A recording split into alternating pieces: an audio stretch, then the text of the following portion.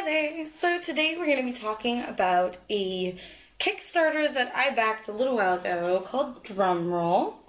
Now this is a reprint of a game from Artipia Games, and it ran me maybe $65. You get a lot of stuff for the goods, and we'll go through some of the kind of basic gameplay. I think it has really good bones. There's lots of great information on the internet about how to play, so I won't go into too much depth, but let's take a nice basic idea of what the game would look like. Here we go. So, most of the worker placement will be done on this board. It depicts the different spaces you can choose. It has a track to keep turn order and how many rounds have been played, and then just kind of a normal scoring track here.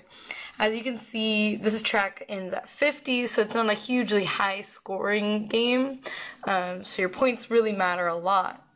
It comes with a deck of investment cards, and a giant stack of performers and a smaller stack of personnel. And then you get some money chits.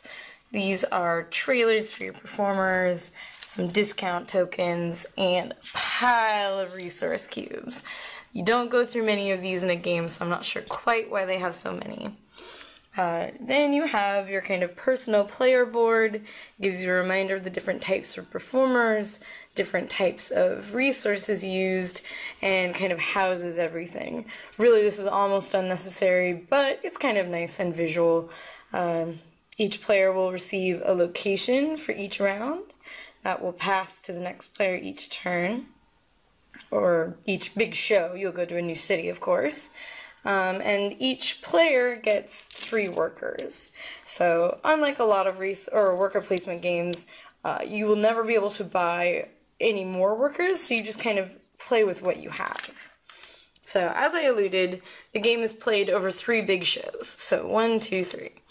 And in each one, all of the performers you've earned will try their best to perform. You'll pay salaries, and you'll take some victory points. So each big show can take up to from 5 to 7 preparation rounds. So that means getting them through rehearsals and costumes, earning up some money, selling some tickets. So 5 is the minimum, and after that, players will actually vote on whether or not to continue going and preparing more, or just get their big show over with. The game of Drumroll takes place on the board, with players taking turns allocating their 3 workers to the various areas. So you have resource collection over on this side. This includes costumes, instruments, rehearsal time, all kinds of things to make their performers better. You have a ticket selling track, you've got investment cards, and then you have hiring performers and personnel. So the resources that you grab have room for 1 worker each. So once green has allocated for the red cube, no one else can take that one. Also, only as many of these spaces can be taken as there are numbers of players playing. So if yellow's first choice was an investment card instead, green could come along and take a second cube for the round, and that would block out the last 2 spots. Now, this is a 3-player game setup. Of course, with 4 players, you'd be allowed to take 4 spaces here. So, you have the cubes. You have a ticket selling. So, each player can place their worker on this space up to twice per turn. And this moves their cube along this ticket selling track. So the first space here is going to net them $2 and then $3, and it goes on $4, $5, $3. And once they get all the way up around here to the the 9th space, they won't be able to sell tickets anymore until the next big show. So these will reset each round. The next space here, you'll see an investment. Each player placing here can place up to twice, so you can have multiple players. And for each space that you mark here, you'll pay 1 coin and draw a card off of the investment deck. What you see here, 1 of any cube or 2 green cubes. You have a discount in hiring a performer. You have a free yellow cube placed onto a performer. And some of them, as you can see here, are marked with a victory point, which is this kind of fancy green thing. If you hold on to these cards till the very end of the game, you'll be able to net that 1 point. So it's not real great in the first couple shows, but during the third show, of course, you can make decisions like that. The extra income right here would turn any cube into 5 money. And so you can hold up to 2 cards of those in your hand at any given time. There are plenty of ways of enhancing that effect with magicians and all kinds of things. The next space I'm going to skip for just a moment, and we'll talk about personnel. So, each player may place up to 1 worker on the personnel purchasing. So you go through and you hire personnel. So what does that look like? You'll have a pool of 1 personnel per player playing. This will reset each turn from the personnel deck. They won't move if no one's purchased any, but they will get discounted each round that they're not chosen. So they have a hiring cost here in the corner. This one's costing 4. He is an agent, and he turns 1 of any cube into a white or a yellow cube. Now, and you'll see here, there's a little hand holding up a bag, and it says 1. That means during every big show, he has a salary of 1. This one has a hiring cost of 5 and an upkeep of 2, but he turns 1 yellow cube into a green and a white cube. So he's netting you 1 free cube, and you can use up to 1 personal assistant and 1 agent per turn. So they can be very, very valuable. But you'll see other personal assistants can give you bonuses for every big show, gain 2 victory points. This one enhances the effect of the city you're in.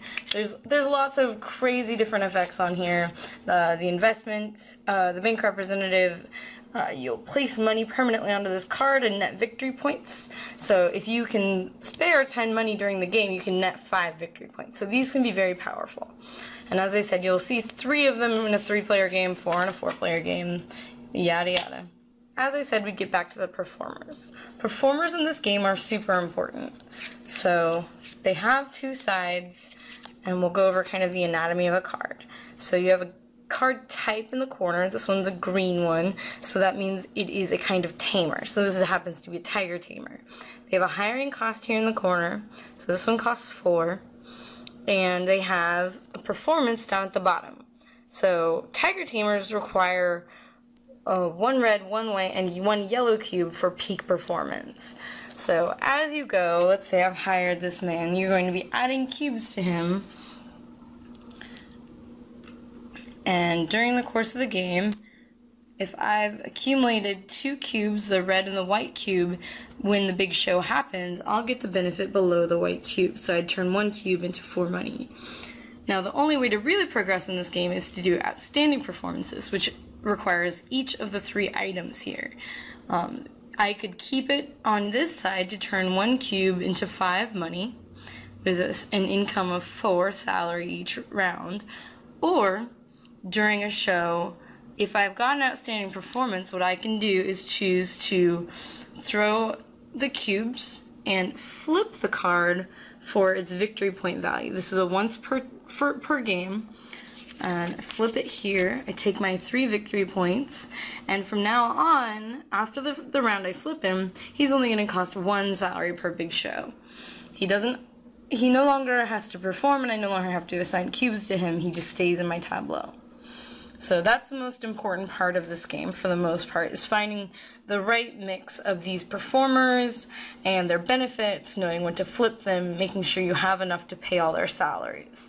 Because if at any time you can't pay a salary, they're actually going to leave you, discard from the deck, and you'll pay their hiring cost on their way out. So it's a really hugely negative effect if you can't pay their salaries. So there's really no reason not to.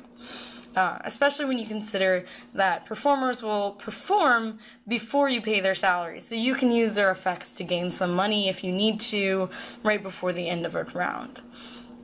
So the game progresses, everybody allocates 3 workers per turn.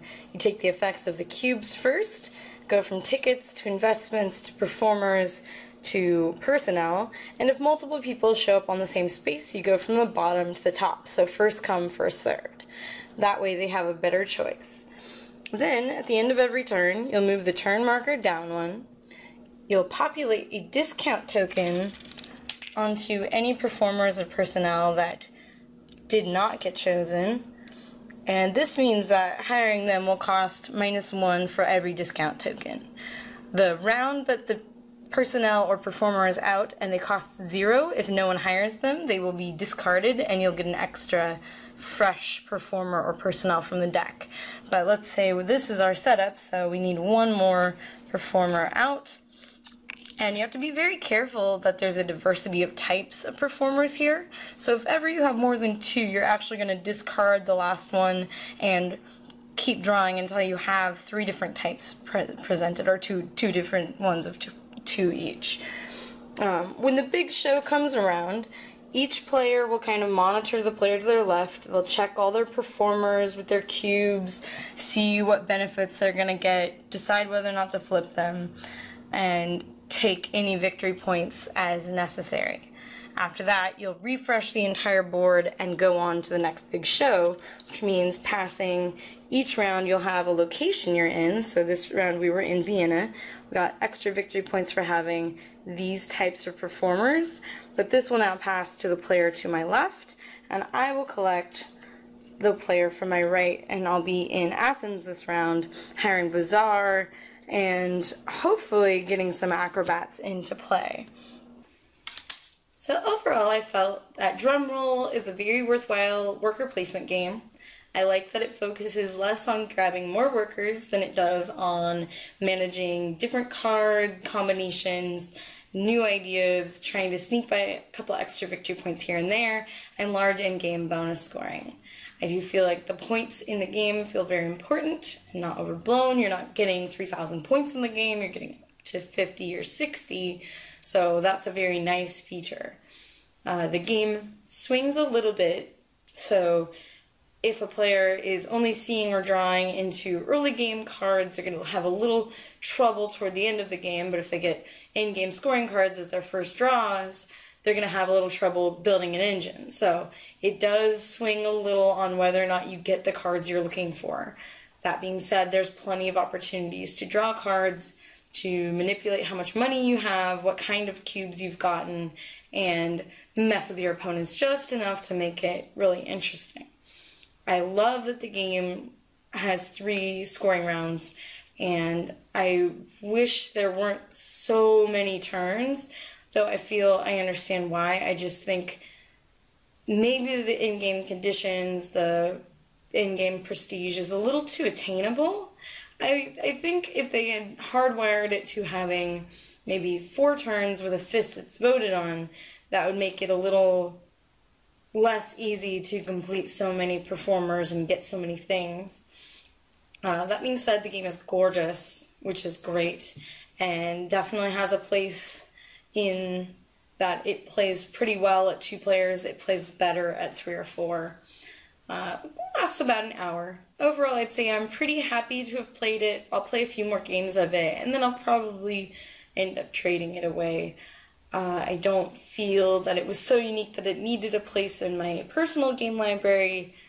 So we'll have to see if some more strategies come out, and I did get the mini expansion that came with the Kickstarter, so perhaps the more bizarre performers will help with that. The biggest downside to getting some of the Kickstarter benefits is that the rulebook is good, is quality made, but doesn't have additional rules for Kickstarter bonuses, so you're kind of relying on internet research every time a question comes up about a unique card or a property of a card that doesn't involve the things in the rulebook.